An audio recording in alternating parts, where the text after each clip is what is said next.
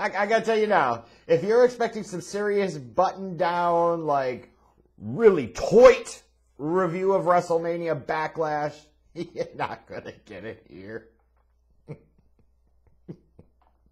Nope, no. That's not gonna happen. You may find that you still enjoy this review, and that's why, if you haven't done so already, you should smash the subscribe button and follow the show on Twitter, but oh boy!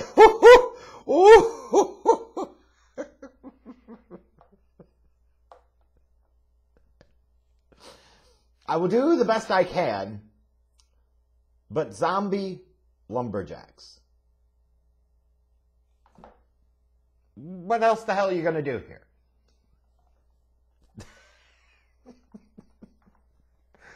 Why the fuck couldn't we just have a breakout and do the Thriller dance mid-match? Alright. God damn it, we're professionals here! WrestleMania Backlash.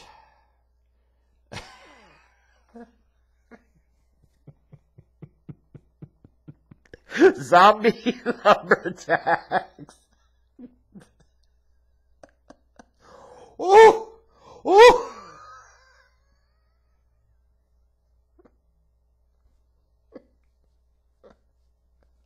Why couldn't we just bring back the ghost of Dino Bravo? Give him a few packs of Marlboros, a pistol, and say, go to town. Bang, bang, ze dead, 18 bullets in the head. Anyways, we kicked off WrestleMania Backlash with the Raw Women's Championship triple threat. Because, of course, you couldn't just let Asuka and Rhea Ripley have their own thing one-on-one. You got to squeeze Charlotte in. Now, to be fair, unlike the other triple threat where they manufactured the story, this triple threat at least had some story, had some purpose for being. So I'm okay with that. The actual match itself was relatively good for a triple threat, which I hate triple threats as a general rule anyways. I just really hate the dynamics of them. I just think they're really stupid. I think it's lazy to write in a way and produce in a way and book in a way that puts you in these situations where you have to have triple threats. That said, I was okay with this one because it had storyline purpose. And I will say this, along with the match being good, the big kick for me was, of course, on a night filled with zombie lumberjacks, that zombie-looking bitch Charlotte said, I'm going to squeeze my way into this pay-per-view match, but I ain't doing the job, sister. You take all the worst components of John Cena and Randy Orton, put it in a female body, allegedly, and what do you get? You get Charlotte Flair. Rhea Ripley retains, Asuka jobs, so you know it's going to be Rhea Ripley and Charlotte, which, let's be clear here, is the more interesting story because you could play off some stuff from last year, especially at WrestleMania, any damn ways. But it was a solid opener to this pay-per-view. It actually was. The SmackDown Tag Team Championships, father and son, the Mysterios, are victorious over the Dirty Dogs, Robert Roode, and of course, fuck Dolph Ziggler. How the hell it's 2021 and he's still with the major wrestling promotion, let alone working a pay-per-view. Let alone working a pay-per-view as a defending tag team champion, is beyond all logic and reason to be. Solid tag team match, though. Mysterios get their big father-son moment because, again, why the fuck would you have done this at WrestleMania where it seemed to have made infinitely more sense? But let's be clear, they didn't give a shit, this company, because it was all about the next match, the Lumberjack match. Damian Priest versus The Miz. And everything you thought this might be in terms of lumberjacks, where you even thought that that was even a weird stipulation to begin with. Oh, baby! It's either one of two things. It's either, for those of you that have wondered for a decade plus on the interwebs about just how big Batista's dick is, if you want to say that he was responsible for the zombie lumberjacks, that tells you just how much swinging big dick energy that Dave Batista has. He said, I can't be there in person. I bet you can't be in person, Dave, because you don't want to be associated with this shit. Army of the Dead, my ass. Or, this was entirely and totally Vince's idea, Vince's creation, and that's every bit as logical, if not more so. You can see, like them talking about Damian Priest versus The Miz. What stipulation do we maybe add to this match for WrestleMania Backlash? Vince says, well, let's take a page out of the big book of how not to put over a sponsor of the pay-per-view. I've got it. Lumberjacks. Zombies. Lumberjacks. Zombies. Zombies. Lumberjacks. Zombie. Lumberjacks. Zombie Lumberjacks. By God, I've got it. Ha! Ha!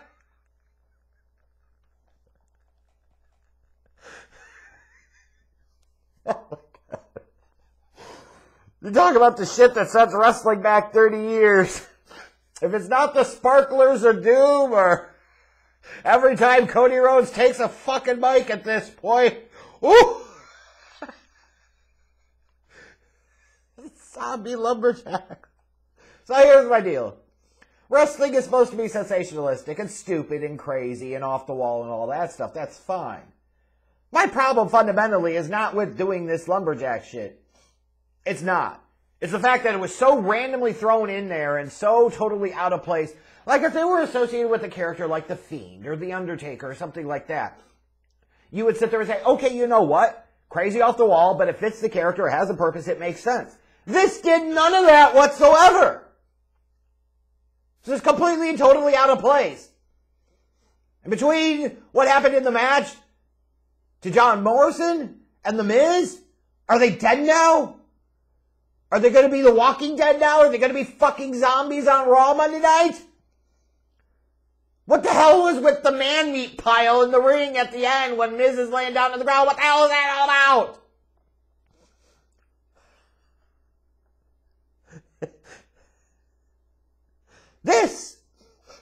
This will be the one thing, though, that you'll never forget about this pay-per-view.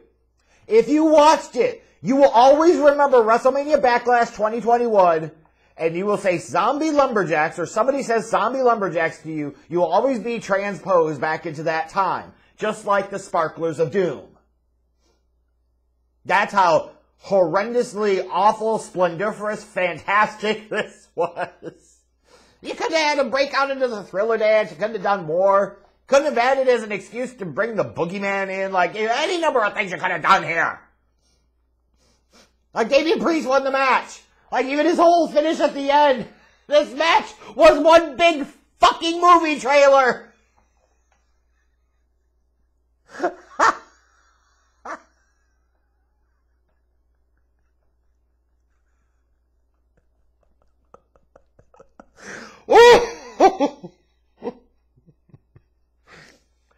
You guys gotta tell me, for those of you that actually legitimately watch both shows live and in real time, what's better, worse, more spectacular, more horrendous, however the hell you want to put it?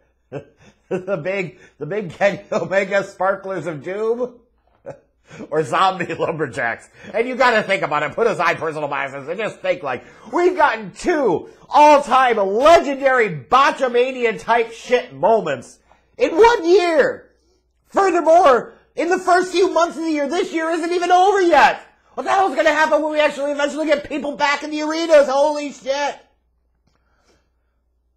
Instead of this being a big crowning victory for Damian Priest, we're talking about Zombie Lumberjacks. The SmackDown Women's Championship. It's Bayley, it's Bianca Belair. Like, they had a decent match, but at this point in time, Bianca retains. Yay! Zombie Lumberjacks, who gives a shit? I'm not trying to dismiss the work that the ladies did, but it took really until the main event of this show for me to kind of snap out of it, because I kept just thinking about and giggling about the fucking Zombie Lumberjacks. Like the WWE Championship Triple Threat match. This shit was good. Drew McIntyre's performance in this match was outstanding. Like, I thought he really carried this. And not only was I still kind of sort of giggling about the zombie apocalypse and the zombie lumberjacks, but seeing Braun Strowman added to this match to be a big old monstrous 380-pound jobber bitch, like, that made me laugh too. In an era and a place and a time where you got people that look like me or a dime a fucking dozen in that company, a big buffed up Care Bear looking motherfucker like Braun Strowman has been reduced to jobber bitch.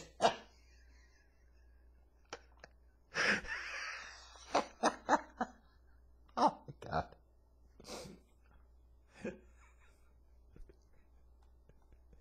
Zombie lumberjacks. And then we get to the main event, which by that point in time, I can stop thinking about zombie lumberjacks because it's time for the head of the table, our tribal chief, our universal champion, Roman Reigns, to defend his title against Cesaro. And this match was fantastic.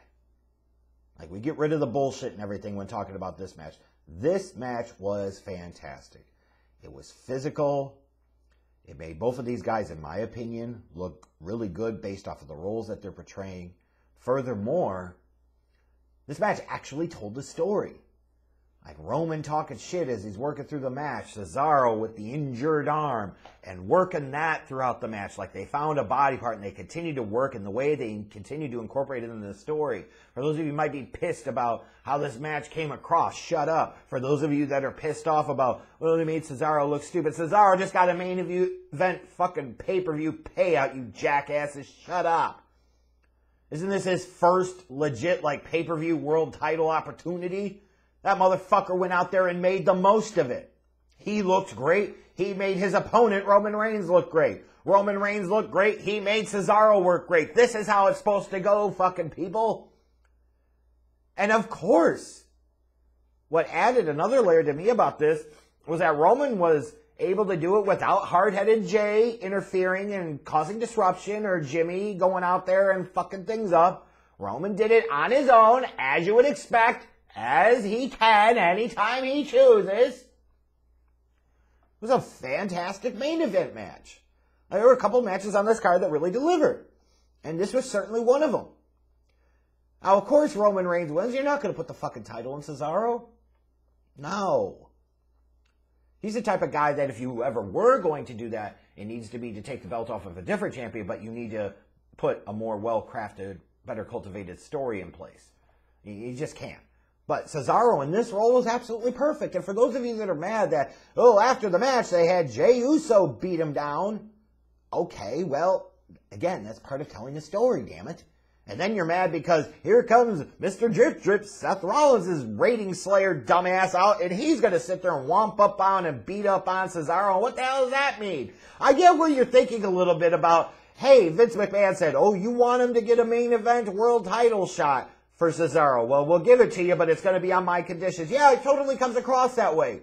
Like, he lost the match to Roman by being submitted. Then Jay whoops his ass, and then Seth Rollins whoops his ass to another degree. I get that. Like, it looks like that way.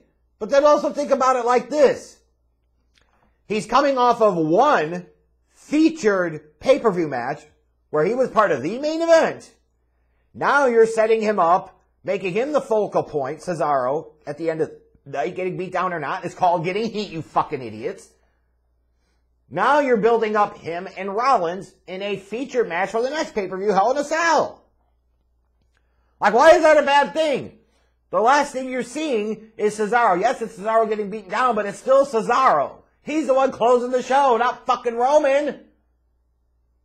Sometimes I hate when people say, oh, no matter what with wrestling fans, I'll never fucking be happy. You know what? Sometimes that's annoying and stupid, and of course, misplaced and out of context, but sometimes it's completely and totally valid. Like, you wanted him to get a main event shot, he got a main event shot. The motherfucker delivered. He absolutely delivered. Now it seems like he's being put in a position where he's going to be one of the featured acts at Hell in a Cell, and yet you're bitching about it. Shut up! We're also going to send the zombie lumberjacks after you. But even in spite of all that, like in a few months, you might not remember much about Cesaro at this time. But the one thing you will always remember, which will make WrestleMania Backlash 2021 a show you will never forget, is fucking Zombie Lumberjacks!